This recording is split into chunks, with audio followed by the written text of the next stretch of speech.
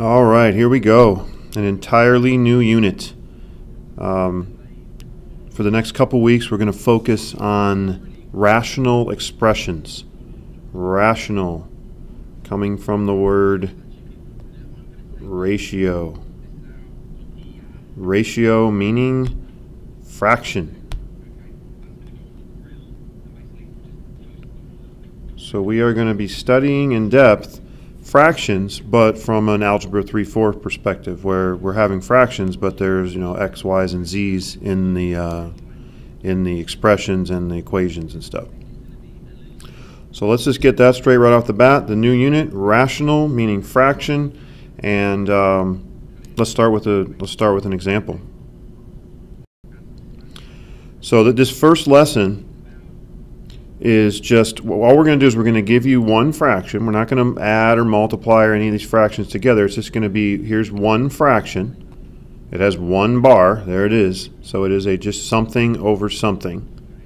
And it's pretty simple. All we're going to do is try to find things that are that are in the numerator and the denominator that match, and then basically cancel them out or divide one by the other to make them go away. So if I want to, since this is the first example of this section, let's go extra slow on this one. Okay, even though you might be able to do this a little faster, I'm going to do it extra slow so you really see what's going on here. So 32, the number 32, can be broken down. It's just a bunch of 2's. So 32, and you can do this, you can use your little division method over here. In fact, I'll do that for this one for you, just to remind you. And go over here. So, hopefully at this point you know that 32 is 5 2's. So I'm just going to write that out. 2 times 2 times 2 times 2 times 2. Then we have x times x times y times z times z times z times z. All over 8, 2 times 2 times 2. X times z times z times z times z times z. 5 of them. When in doubt, you could always do it this way. You could always sit there and just break down and write it all out, every single thing. And then, if you do it that way, this problem's like extra simple. All we're doing now is anything that we see that's on the top and the bottom, we can just cross out. We see some z's that we can cross out. There's a little x in here. We're going to do that right now. So I'm going to cross out some 2's. I'm going to cross out some 2's, cross out some 2's, and some x's. This is going to be a little trickier here. I'm going to cross out a z with a z with a z, z, z, z, z. We're just reducing fractions, just like we would if it was regular old numbers in there. We just happen to have some variables also. And then when we kind of focus on what we have left here, we have 2 times 2, so that's 4. Let's just write 4. We have an x and a y in the numerator, and then the denominator we still have one z left right there. So we just put over z. That's it. That's the first problem of the day here. That's the answer to it. How do we know we're done? Because there's nothing that's common to the numerator and the denominator anymore that could get crossed out in any way. There's just all unique things. Next problem's even easier, but I'm trying to get us set up for what's to come. So, this problem is just 4 factors. You got 2 on the top, 2 on the bottom. So it's not really a string of a bunch of individual little numbers and letters. It's just this thing, this thing, this thing, over this thing, this thing. And this problem is super simple. These match, so they go away. I guess if there's anything that's important to talk about here is that we can't cross out x's like this, because this is its own thing. This is a binomial in parentheses divided by another binomial. These have to stick together. We can't just pull out the x's and cross them out.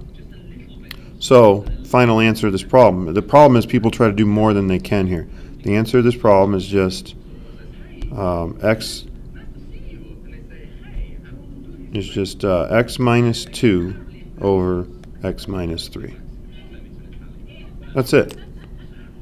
Like I said, this problem's super easy, takes 1 second to do it, but there's something important to be talked about here. Don't do more than you can. So kind of stare at that one, make sure you understand that entire binomials that match can be crossed out like this, but you can't go in there and pick out just x's like that and cross those out. And here comes the meat of the lesson. I'm going to do 2 more examples for you, and this is really what it's all about. What we're going to do on these next 2, we're going to look at the numerator.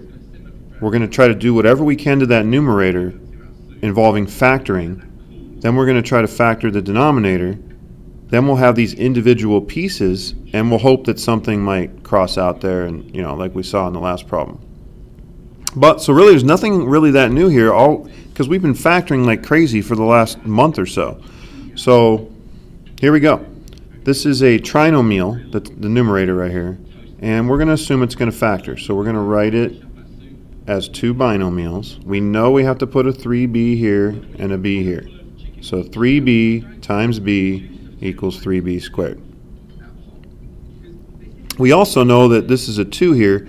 We know we're going to have a 2 and a 1, either 2, 1, or possibly flipped around the other way. In fact, in this case, definitely flipped around the other way. Because if you look at this right now, we would have 3b and we'd have 2b. And there's no way that a 3b and a 2b can make a 7b. So we just get out our eraser.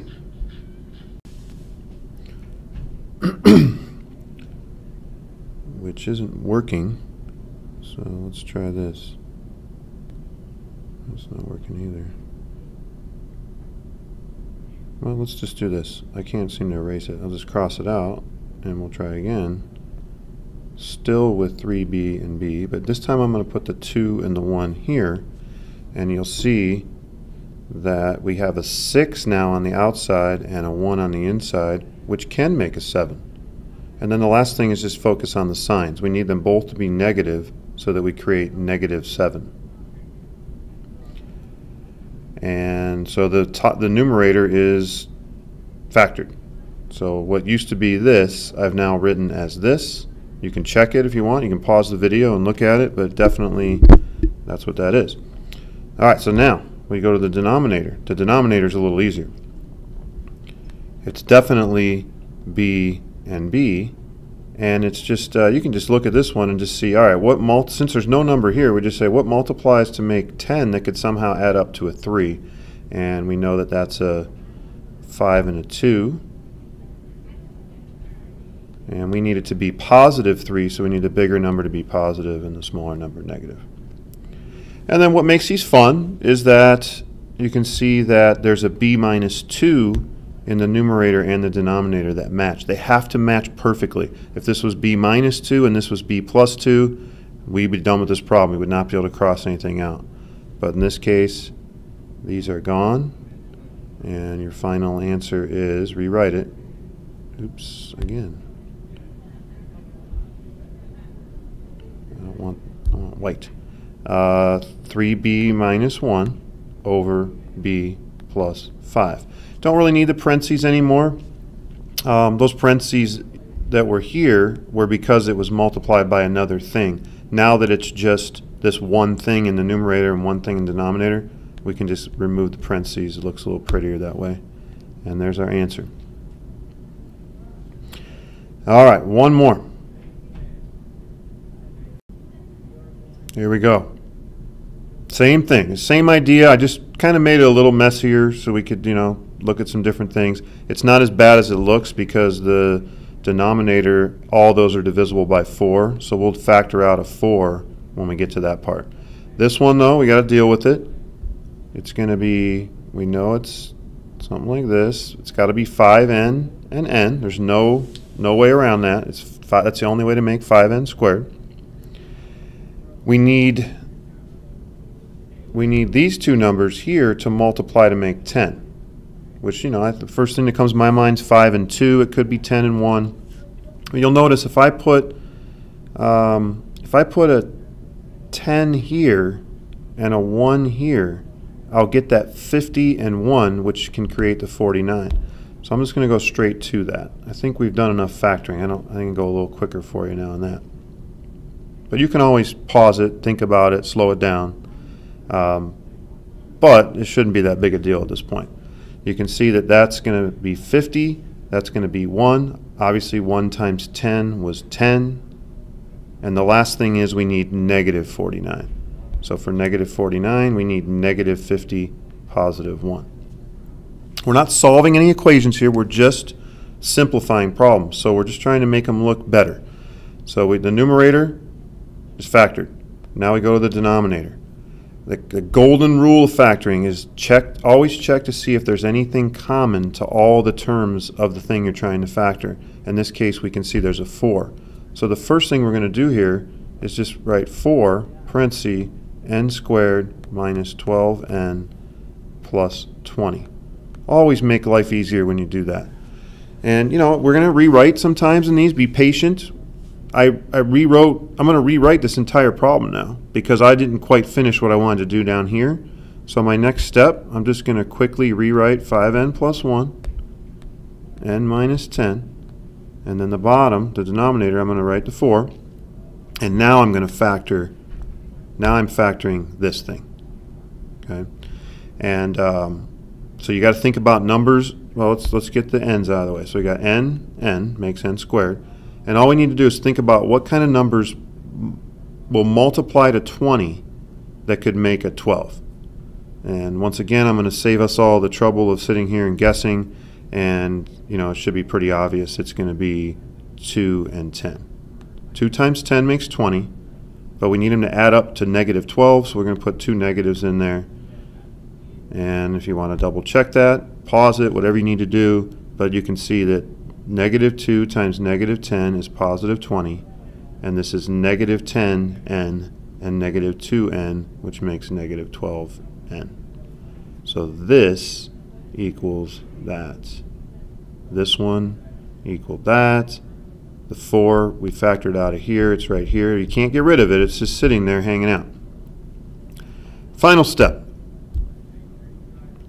Find anything that's the same in the numerator and denominator. Make them go away. That's the whole beauty of this thing.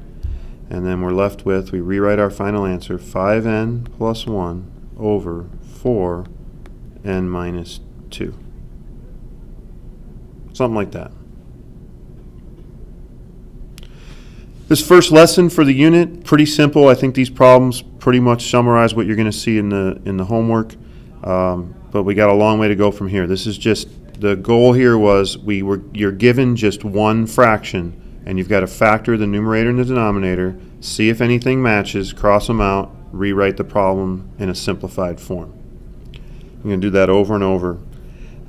As we move along, we're going to start multiplying. We're going to have something like this times another one over here. We're going to add fractions. We're going to solve equations with fractions in them, but just getting started.